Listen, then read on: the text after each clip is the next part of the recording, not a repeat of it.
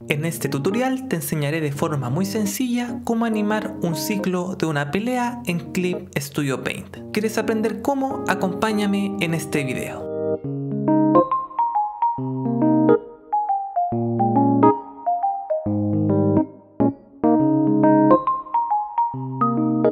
Seleccionamos la carpeta de animación llamada estructura en el dibujo número 1 creado automáticamente y es ahí donde vamos a hacer el primer dibujo clave de la estructura del cuerpo femenino. Va a ser esta pose. Si queremos escalar el dibujo, edición, transformar y escalar. Ahí tenemos entonces el dibujo. Vamos a ir al fotograma 9 y le damos a la opción especificar cells. Llamamos el único dibujo que tenemos creado porque va a ser la guía al momento de hacer un loop de animación. Vamos a hacer un ciclo de animación de una pelea. Entonces este sería el primer dibujo clave y ahora vamos a crear otro de los dibujos principales. Vamos al fotograma 5 y vamos a darle a la opción nuevo cel de animación. Creamos un nuevo dibujo, el cual le cambiamos el nombre a número 5 para seguir trabajando en orden. Vamos a activar el papel cebolla para que nos sirva como guía el dibujo anterior y así comenzar con este nuevo dibujo principal. Y en este dibujo lo que voy a intentar hacer es una anticipación para dar una patada. Entonces esta va a ser la estructura de esa pose. Recuerden que lo más importante en esta animación es hacer buenas poses. Ahí lo tenemos, una pose, digámoslo, de anticipación para dar una de las patadas. Entonces les recuerdo y les repito siempre, encárguense de hacer buenas poses. Eso es lo principal para que nuestra animación tenga éxito. Ahora vamos al fotograma 3. Vamos a la opción nuevo cel de animación, creamos un nuevo dibujo vacío, le cambiamos el nombre a número 3 para seguir trabajando en orden, activamos el papel cebolla y ahora tenemos un dibujo anterior y posterior como guía para así hacer este nuevo dibujo. Y este nuevo dibujo ya va a ser a la chica con toda la acción que requiere una patada. Entonces vamos a exagerar si queremos un poco también en su cuerpo y ahí lo tenemos. Una pose de una patada de una chica. Como pueden ver, estamos dibujando poses llenas de acción. Ahora entonces vamos a la línea de tiempo, vamos a ir al fotograma 7 para crear un nuevo dibujo, con la opción nuevo cel de animación. Hacemos clic en esa opción, le cambiamos el nombre al nuevo dibujo a número 7 para seguir trabajando en orden, activamos el papel cebolla si así lo requerimos y vamos a hacer otra de las poses más importantes. ¿Y por qué es importante? Porque aquí la chica va a dar otra patada. Fíjense que estamos trabajando con poses muy dinámicas y llenas de acción. Y es así como hemos finalizado con los dibujos principales.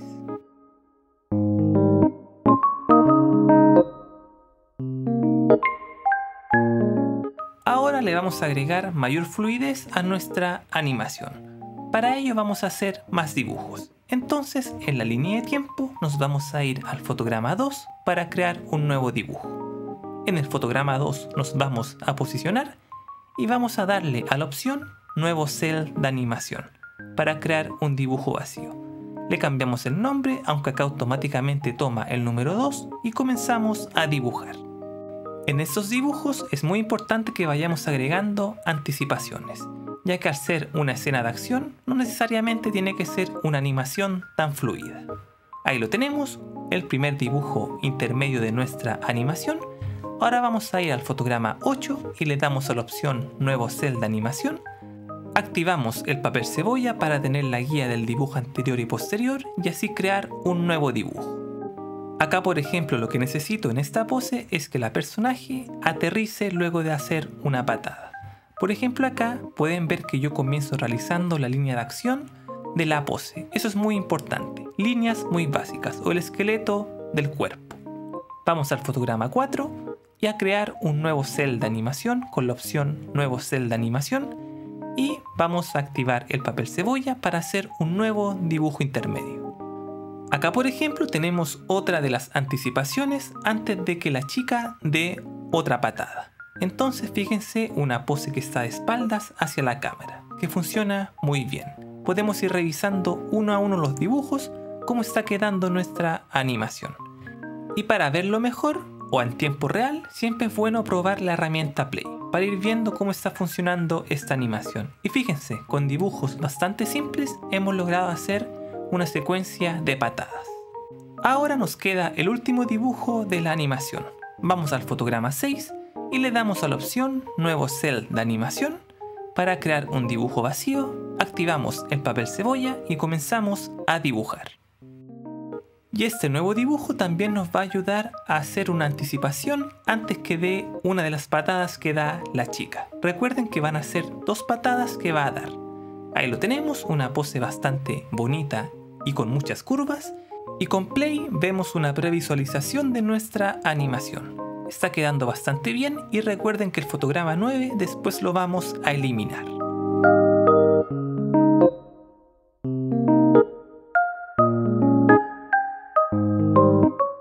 Vamos a ir a la línea de tiempo y la carpeta de animación estructura le podemos cambiar el nombre a estructura mujer. Y vamos a darle a la opción nueva carpeta de animación para crear otra animación. De nombre le podemos poner estructura hombre o estructura, como ustedes quieran. Y la línea de tiempo se encuentra vacía. Para ello tenemos que crear una nueva celda de animación con la opción nuevo cel de animación. Creamos un dibujo para esta carpeta de animación y así hacer el primer dibujo clave del hombre. Acá lo que vamos a intentar hacer es que ambos personajes interactúen, como que estén entrenando o combatiendo entre sí, pero sin golpearse. Entonces esta sería la primera pose principal del personaje y vamos a ir al fotograma 9 con la opción especificar cells. Vamos a volver a llamar al dibujo 1. Vamos a hacer los mismos pasos que hicimos con la animación de la chica. Le damos a aceptar, tenemos el dibujo repetido en el fotograma 9 que solamente va a ser una guía.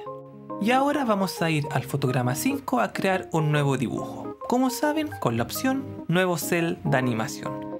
Le damos esa opción, le cambiamos el nombre al dibujo para siempre trabajar en orden a número 5. Vamos a activar el papel cebolla si necesitamos que se vea el dibujo anterior y comenzamos a dibujar. En este caso, de la animación del chico, vamos a hacer que esté dando una patada hacia la chica. Y justamente la chica logra esquivarla. Entonces fíjense una pose llena de acción de la patada del chico. Ahí lo tenemos entonces, vamos a ir a la línea de tiempo, vamos a ir viendo en qué fotograma vamos a agregar un nuevo dibujo. Recuerden que estamos trabajando en los dibujos principales o en los dibujos claves. Vamos al fotograma 3 y vamos a crear un nuevo dibujo con nuevo cel de animación. Le cambiamos el nombre, si así lo requiere, a número 3 para seguir trabajando en orden. Activamos el papel cebolla y comenzamos con un nuevo dibujo. En el dibujo 3 va a estar el chico esquivando una de las patadas de la chica. Fíjense que vamos a hacer una pose bastante interesante y llena de acción. Eso es importante, movamos y démosle vida a nuestros personajes. Ahí lo tenemos, vamos al fotograma 7 y vamos a ir a la opción nuevo cel de animación para crear un nuevo dibujo. Le cambiamos el nombre a número 7 para seguir trabajando en orden. Activamos el papel cebolla y vamos a dibujar. Y esta sería otra de las poses cuando el chico va a estar esquivando la patada de la chica. Y ahí tenemos los dibujos principales.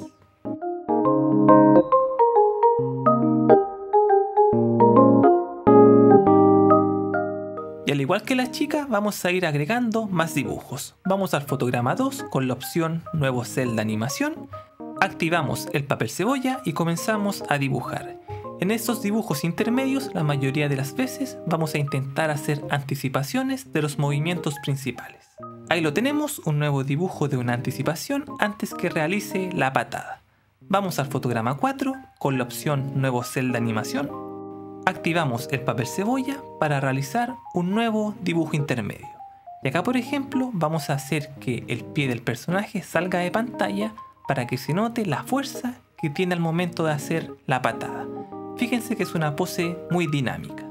Ahí lo tenemos, un nuevo dibujo, avanzamos en la línea de tiempo al fotograma 6 y le damos a la opción nuevo cel de animación, creamos un nuevo dibujo, activamos el papel cebolla y vamos a realizar un nuevo dibujo. En este caso, el personaje va a estar recuperándose luego de realizar una patada. Ahí lo tenemos, un nuevo dibujo, vamos al fotograma 8 con la opción nuevo cel de animación, activamos el papel cebolla para tener la guía del dibujo anterior y posterior y crear un nuevo dibujo. Y ese nuevo dibujo podría ser el que más se asemeja a un dibujo intermedio, en donde vamos a hacer que el personaje vuelva a su posición.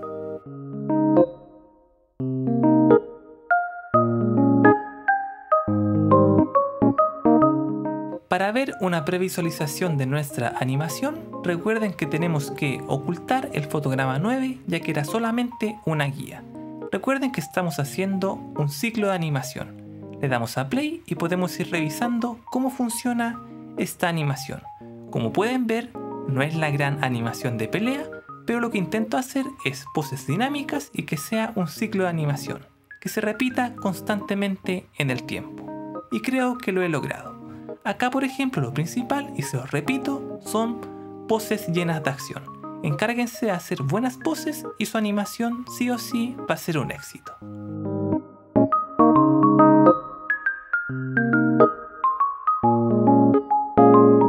Y guiándonos por la estructura, podemos crear dos personajes que interactúen en esta escena de pelea. Por ejemplo, estos van a ser mis dos personajes y le doy a play para revisar la animación.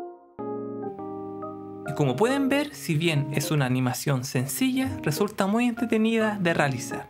Y si le vamos agregando el diseño de los personajes a esta estructura, la animación por supuesto se va a poner más difícil, pero el resultado va a ser mucho mejor. En el anime, casi siempre cuando hacen este tipo de animaciones, lo que hacen es que, por ejemplo, en mi caso, la animación del chico sean dos ciclos. Por ejemplo, que pueda dar una patada y un combo, pero que igual se va a repetir en el tiempo.